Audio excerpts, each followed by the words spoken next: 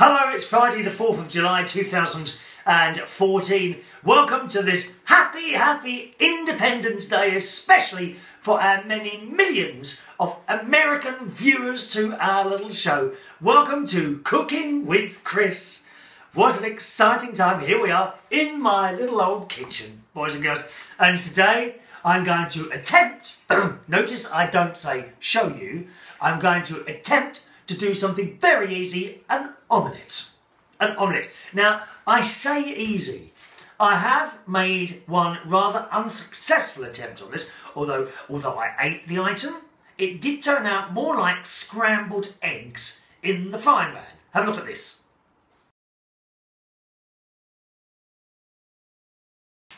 See what I mean by scrambled eggs? Now, I don't know if it was anything to do with the pan I used, because I've got this nice saucepan.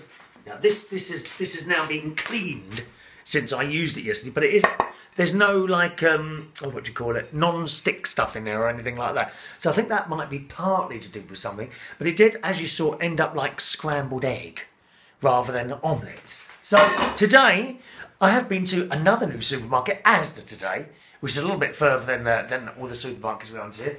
I actually went in to buy a new duvet, because they're only like £11 for a 4.5 tog duvet, because we're getting rather hot under my other duvet, my winter one, during the summer months. Very hot. Then I'm a hot person. You can understand that, can't you? Can you just imagine how hot it would be if we were both in that bed together? It would be very hot, wouldn't it? So I've bought a new duvet in there, and I also bought a thermometer, £1.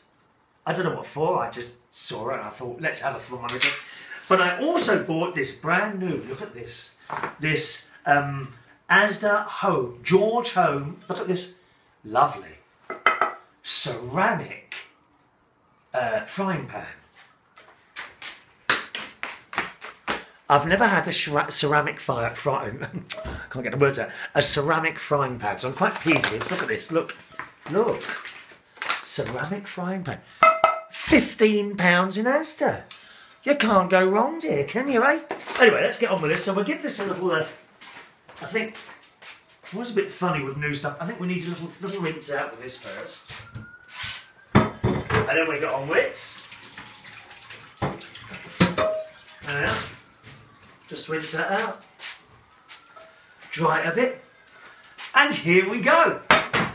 Okay, so let's see how we get on. I have here my 3 eggs. Yes, of course they're free range. Do you need to even ask that? 3 eggs I'm going to put in here. I should do my best not to get the shell. Nothing worse than having a bit of shell in your egg, is there? I hate that. 3 eggs. We don't have to worry about not breaking them, because we're going to mix them all up. There we are, 3 eggs. Now, I am using a combination of instructions from my friend Ronnie and my dear sister Sharon Butler. So here are the eggs. We shall now just mix them up nicely, whisk them with a fork. Now, I've got to tell you, when Ronnie whisks stuff, it tends to get whisked for like 10 minutes. Now, he did this once with mashed potato. He was complaining when I did mashed potato, it was always lumpy. It didn't bother me, it tasted alright to me. So he once whisked this stuff for like, seriously, 10 minutes. With a bloody whisk machine. Oh, got my head in. So we just want to mix it together. I don't think you need to go too bad. That looks alright to me. Does that look alright to you? 1 minute. See that? It's alright, isn't it? Being careful not to pull it all out. Does that look alright to you? Can you see that? Here we are, that better? Does that look about alright to you? I think it does. Okay. So at this point, my sister says I should add the ingredients. Put it all in with the egg. So you haven't done the egg first or anything. So I'm going to do that now. I've got... Oh, where's my half a pepper? I've got half a pepper. So I already did half yesterday, you see. And both of them said I should chop these things up into very small pieces. Tiny pieces. This is going to be a long show, isn't it, really? Chop, chop, chop, chop, chop, chop, chop, chop. Da, da, da, da, da. Has Barry Manilow got any songs about cooking? I don't think he has, has he? Ask one of the Manilow fans. So we just put that into the egg. There's my half a pepper. We mix that around. I've got a couple of mushrooms. We like mushrooms.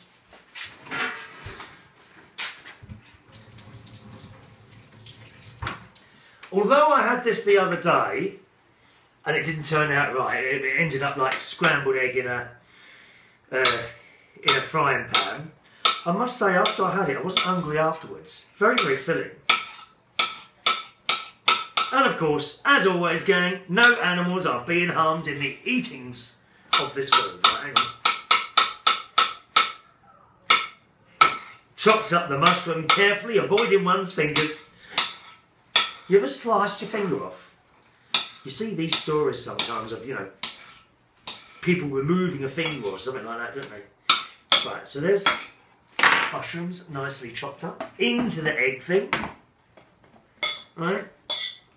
Oh, misses and gets it all over the stove here. Does that hurt your ears? Listen. Is that hurting?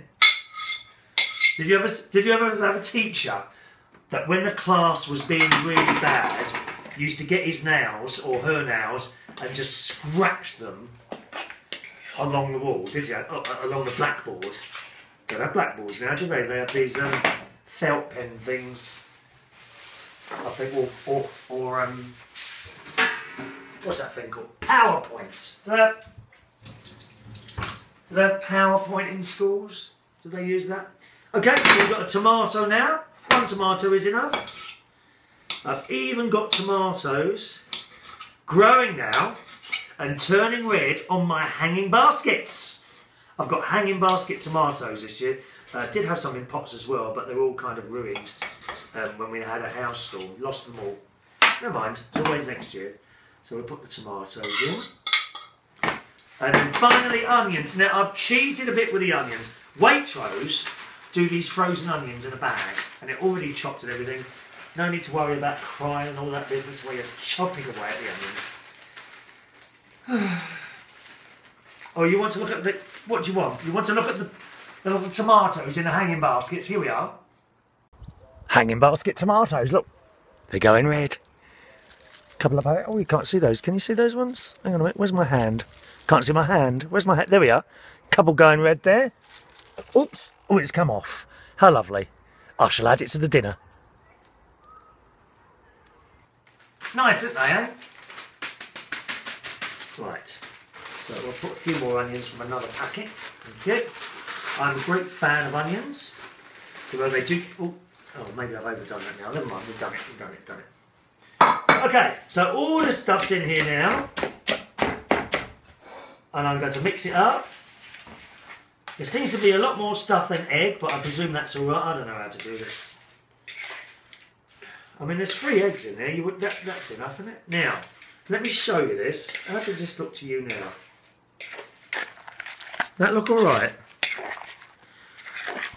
Just don't seem to be much egg in there now that I've put everything else in. Look. It's more like a thick vegetable soup. I don't know. Suppose it'll be all right. Right, let's go. Let's cook it then. Now, what did my sister say? Put on the cooker. We've got our pan. We've got what do I do? Right, that's it. We'll have the super hot one on because it's a big old frying pan. This new frying pan. We want a bit of oil. Extra virgin olive oil is the only one I use. Health reasons. Now, is that enough oil, do you think? Is that enough oil? Is that going to be enough? That'll be enough, won't it? So make sure that's covering the base of the saucepan.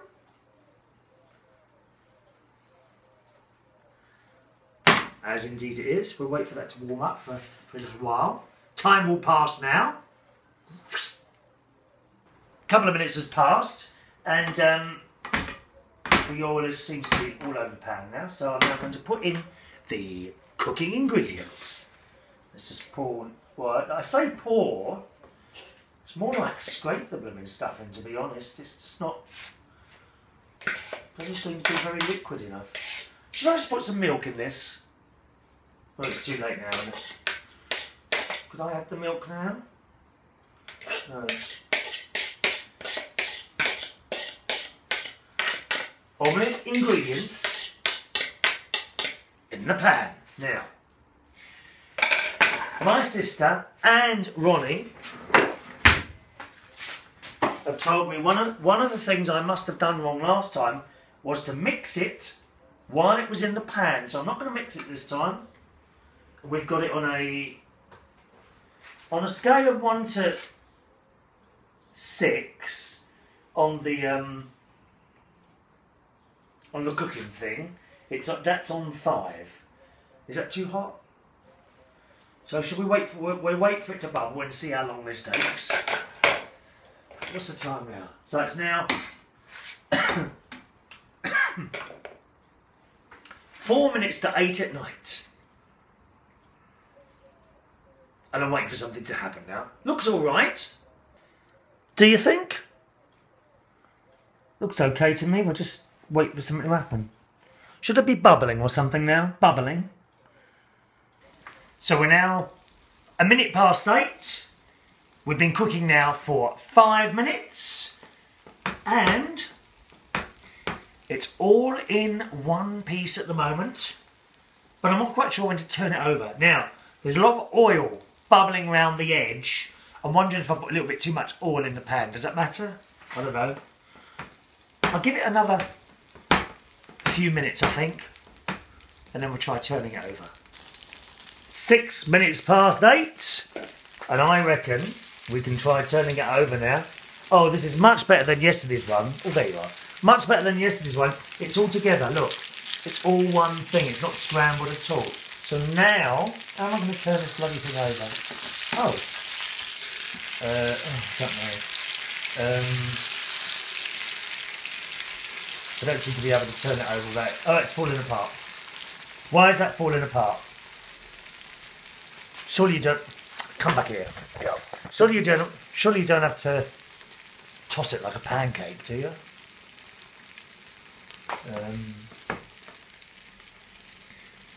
What if I use a fork as well? Would that work? No, it's falling apart now. Oh, God.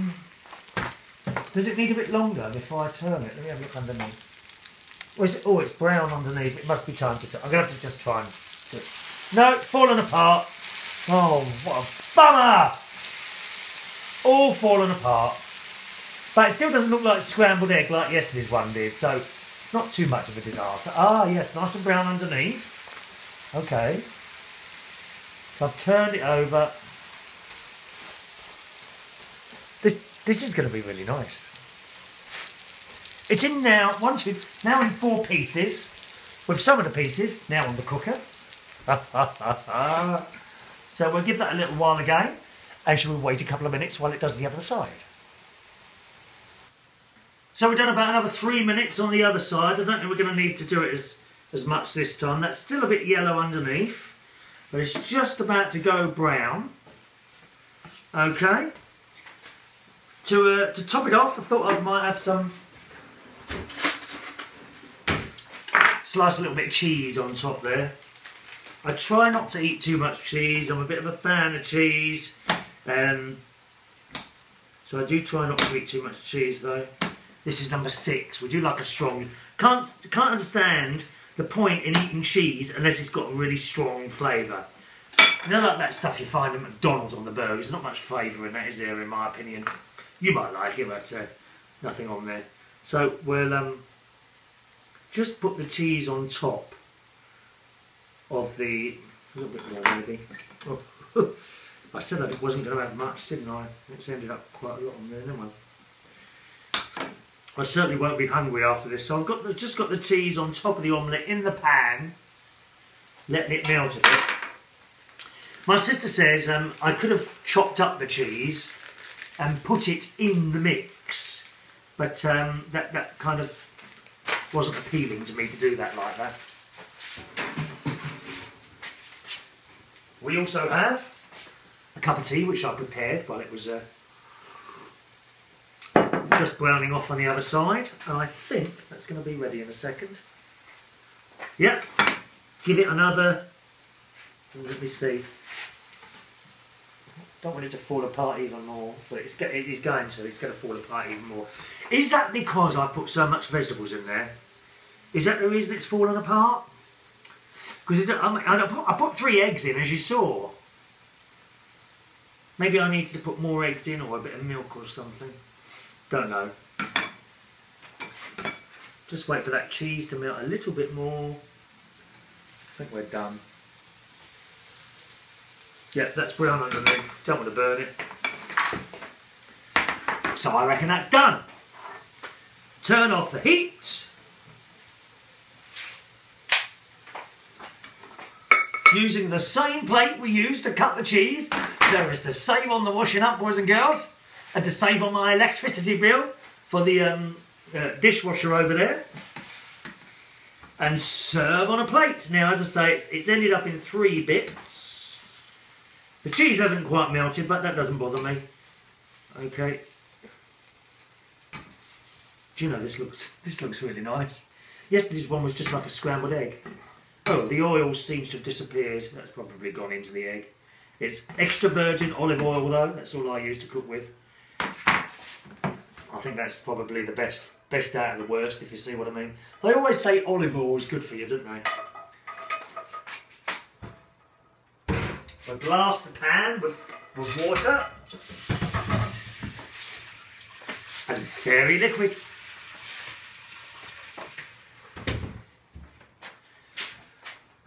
Proper chefs are going to hate me for this, but I've got Stokes tomato sauce. Okay, that's from Waitrose. Very nice. I have tomato sauce, I must admit, on most of my meals, to be honest.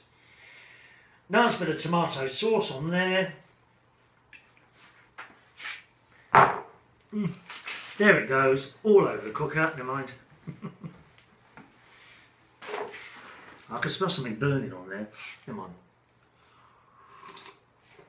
Cup of tea. And of course now, come into the living room and we shall eat. Oh, forgot my plate.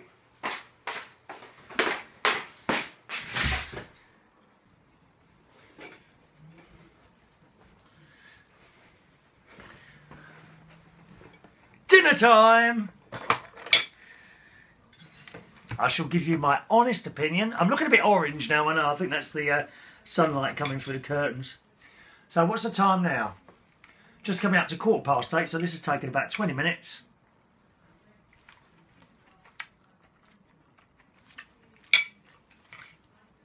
One with a bit of cheese on. Oh yes.